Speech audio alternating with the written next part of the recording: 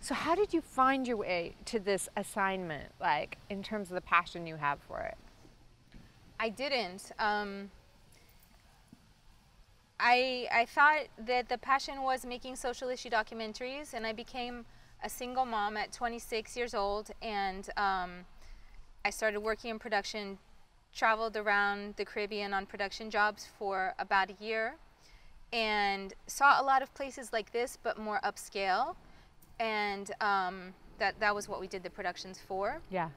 And after about a year of that and not seeing my son too much, I got a job with the city of Miami Beach as a full-time, like a grown-up job, and that was A grown-up job? yeah, that was great. And I didn't go to film school for graduate school as a result of all of these things, and I just would sit all the time at my desk or out in the field, and these were great jobs, like Right.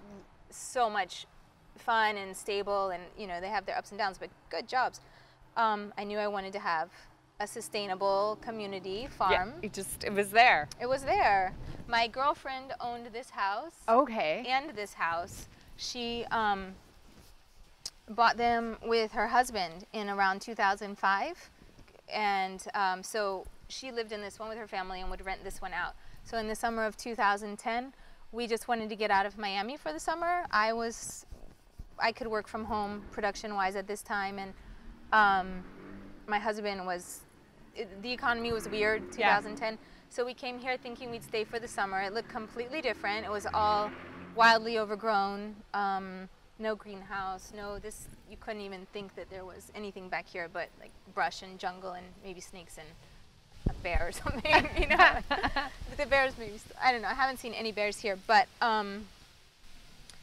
yeah, so we found out it was in short sale and bought the property and took a chance. And the only reason Oviedo was, I mean, going from doing production and interviewing people like Shaquille O'Neal and Emilio Estefan and heads of companies and international diplomats and things like that, to Oviedo was like, there was no reason for me to do that with the family except that there was this calling to have a farm.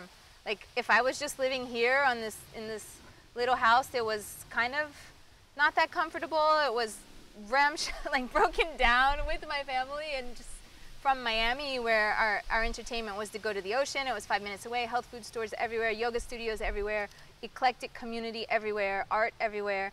And so it was like, start the farm, you know, go hard or go home. Go hard or go home. That's true, right? Yeah.